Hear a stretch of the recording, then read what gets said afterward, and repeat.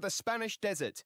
We're at the Aragon circuit, where the latest race in the MotoGP class is about to start. The weather is great, and the temperature is perfect for racing, so we're just waiting to find out which riders have opted for hard tyres and which riders have opted for...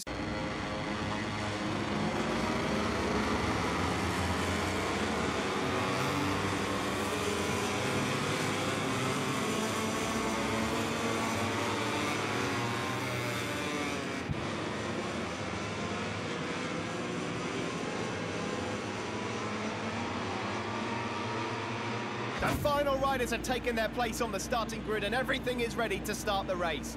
Just a few seconds to go and the lights at the Aragon track will signal the start of the race. He's going to get it at the lights out. Oh, good start from ConqueroR, but a better one from Galax. Well, now Galax walked down and got backwards to fourth place. So ConqueroR got it rolling. Then it looked like it really petered out slightly. So Morbidelli runs up. We've seen that so many times at that first turn with a full tank of fuel. When you get there for the first time, running on into turn one is really tricky. Turn two doesn't seem to have caught anybody out either. This overhead camera gives you just a bit of an idea how tricky this is. So leading it, wow, straight away, Maverick Vinales. That was a start that he wanted, wasn't it? So Vinales then has got this off the line just as he was hoping he would do. Electronics are the given thing after all. Yeah, absolutely. Rin's got a really good start. He's in fourth place. Mir's down in, where did he end up? I think he ended up in sixth place at the end of that. It was a tight first corner. Cal got a terrible start. Yeah, I was going to say, he started rolling really well. He got the clutch out proper, and then it seemed to go backwards very slightly. We're at the corkscrew. Maverick Vinales from Fabio Quartararo from Morbidelli. Next to Suzuki of Rins. Yes, it is. Dobby has got a great start, up to 8th from 13th on the grid, and we've still got the straight to come. And that's what he needed, of course. Dovizioso, he's going to win this championship. He's got to make it work here. Morbidelli on the inside of QuattarAro. He's going to run on straight, though. Yeah, that's exactly what you pointed out. You can get in there. In fact, I think you pointed it out with the two. Well, it was with Morbidelli, but he got nerfed. That was last year with Rins. Similar thing. He hasn't learned then, has he? You should watch your track guides. Onto the back straight then, we go, Maverick Vinales, and that's what the Yamahas needed, was a bit of a lead over the fast bikes so they couldn't get blasting up the inside into the braking area. I'll tell you what, Maverick Vinales manages to get this couple of laps underway here. This is all very Jorge Lorenzo-esque. Yeah. Here is Mir. And Mir got passed by Miller, which you would expect again. And he'll drop in a little bit on this front straight as well. End of the first lap then, 22 laps to go. Down towards turn one. This transition into turn two is one to watch out for. We saw how much it caught out the race leaders in the Moto 2 race here. Alex Marquez makes a nice move. He's looking good here, and he's looking at home on that Honda, the 73 bike. Passed, got it there. Yeah. I mean, he was in front of him in the braking zone. And it made it look easy as well. Got to say, we know the Honda works around here, certainly in the hands of his brother. He'll hate that saying, he'll hate hearing that so often. He's just looked right this weekend on the Honda, hasn't he, Keith? It's amazing. People are wondering whether, because Marc Marquez isn't here, whether the Honda has been doctored in a way that suits other riders for a change. Might have a point there, actually. It's certainly working on this track. So then, out front, Maverick Vinales, soft front, soft rear. Fabio Quartararo and his teammate at the Sepang International Racing Team have gone with a medium front, soft rear. So a slightly different front tyre situation set up for the two independent team Yamahas that are chasing Vinales down.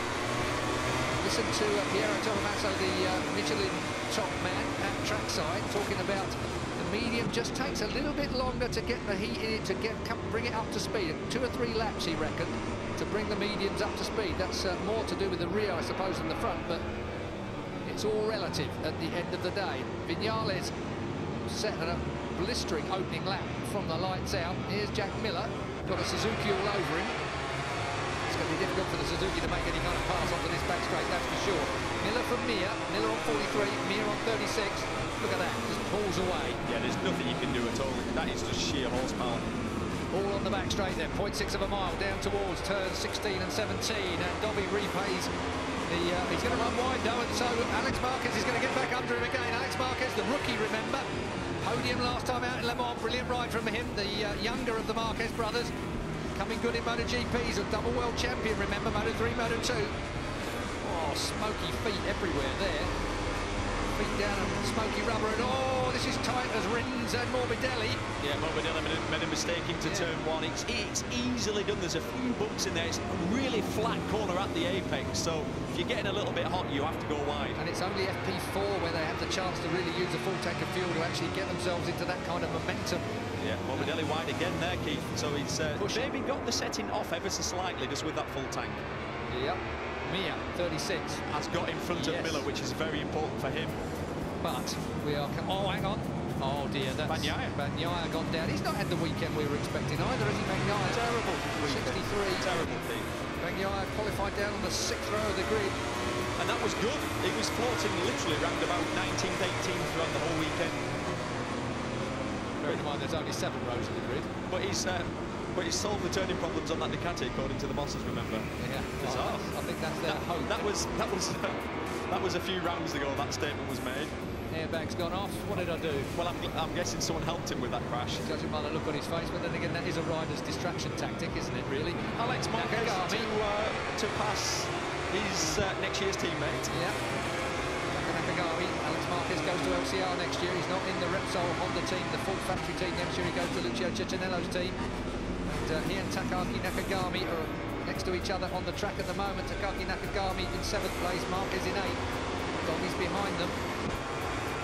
So this race beginning to settle now. Maverick Vinales is into his stride, but he hasn't disappeared up the road like you might have thought he could, given the pace that he's had. And also with that softer front tyre, you know, it's going to work on the first 5 laps. That's the advantage he would have had with that soft front, especially around the tricky corners like turn 2. I think it's going to be a problem.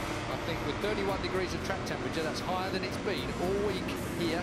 And with this, 23-lap race, 72 miles. Alex Marquez has passed Taka Nakagami and he's catching Miller very fast. Alex Marquez has come of age. Said he found something in the test at Barcelona ages ago. Well, what's that now? That's over a month ago, but whatever it was. He's doing a great job, yeah. Marquez. Got a new link this weekend, Honda. All the Honda riders like it. Says it helps the weight transfer of that motorcycle much better. Cal Crutchlow down in 12th place. Diabolical start for Cal Crutchlow. Looked like it launched okay and then just went backwards into turn 1 and he got mired in amongst the pack. So Crutchlow has not had the start to this race that he might have expected from that front row. Hearing noises in my headset there for a moment. Which sounded like a crash. Yeah, I'm glad I didn't see it in the front view anyway, or any of them actually, but Maverick Vinales was the one I was thinking of for a moment there. Oh, look at that grade on board if you look back into the rather unusual style of Alex Rins. Rins' neck. Rins qualified 10th, yeah, and actually we've not mentioned his name once all weekend. He's not been having what I'd call a strong weekend. He's never really been inside the top 5. Well, Mia's had his rattles for this year, really, hasn't he? Joan Mir, his teammate, second in the championship, but at the minute, it's Rins that's doing the business. Mir's still yet to win a race, whereas this man has on a Suzuki. Yeah, right on it now, look at this. Here comes Rins. Not quite in the braking area on ConqueroR, but he's pushing ConqueroR hard. ConqueroR's fitness throughout the entire race distance here is going to be interesting. He is going to be sapping. His strength is going to be lacking towards the end of this. He's had a massive beating. Twice. Yeah, two very, very fast crashes in the cold conditions of Friday, locking the front in the braking zones and proper face planting. Mapping 2. Are they releasing Rins? Are they giving him a little bit more to pass the Yamaha? Or is it the opposite? Are they saying, right, we've given you full power for these opening laps so you don't get mugged. Remember, you have to save that rear tyre. Oh, right out on the green stuff there, as evidenced by our onboard camera. It's all right, the stewards aren't bothered about the green. Oh, don't go there, please. I mean, it's just a nightmare, the consistency. I've yet to work that out yet. Me too. Anyway, you'll be reading about it plenty. Yeah, we won't give that away, but let's just say it was in the Moto 3 race. Yeah. So, can Alex Rins make the pass on Fabio Quartararo? He's right there with him. Be interesting to see if we stay with this onboard camera when we get around to the straight. There's the wall on the left-hand side. Fantastic, isn't it? Turns 13 is the right-hander. Down towards 14. Over this crest, it's a bit of a nightmare just there. The amount of times we've seen people fall there this week. Now then, corner onto the back straight, turn 15.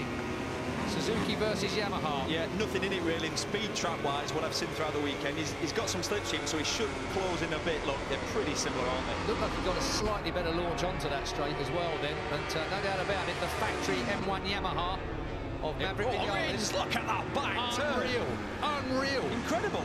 Absolutely turned, wow. Look at that. What did ConqueroR say about the Suzuki a few weeks ago? Best bike on the grid. He'll be underlining that after that one, that's for sure. By the look of that, it was right. Yeah. I was stunned. Normally, if you see a bike that tight, turn so well, you expect it to go wide on the exit, or at least have some pumping on the exit, but there was none of that from Rins. Stunning. Stunning, that's the word. So, Rins goes second. Alex Rins, he's going to close Maverick down as well. Suddenly we're all looking to see what, where did this come from? We really haven't talked about Rins. Favourites for this race, it was always going to be the three Yamahas look great. Mir's had a fantastic pace, and then we talked more about the Hondas before we talked about Rins. It's going to be tyre management again. Rins has got a soft front and a soft rear. Will they keep going right to the end? I've got to say Suzuki are pretty good on tyres, so Rins is interesting. He's closing him down, so Maverick Vinales has got a race on his hands here with Alex Rins. It will be unexpected, I'm sure, until he looks at his board. In one lap, look at this. Yeah. He passed. Oh, here we go. Oh, good move. These two know each other well from 2014, if you remember, the Moto 3 World Championship. It went down to the last race. What a season that was in Moto 3. Actually, if you remember, it went down to the last race and Alex Rins won it. Alex Marquez won it, but basically it was one of those seasons where he was really consistent. Yeah, Miller had a bit more speed, but he had to fight at the last round. I remember that was, for me, I think the comment was where the boy grew into a man. Yeah. For me, and he won that World Championship in a year when there were a lot of good... Complete their victory lap and return to the Parc Fermé. Let's take a look at the final ranking of today's race.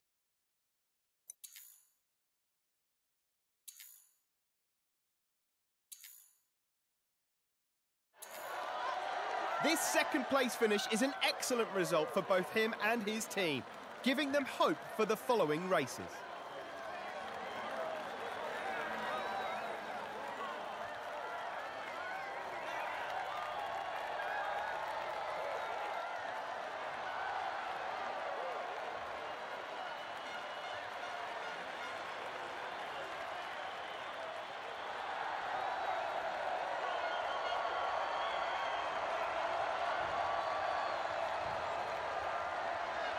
It was a very intense weekend.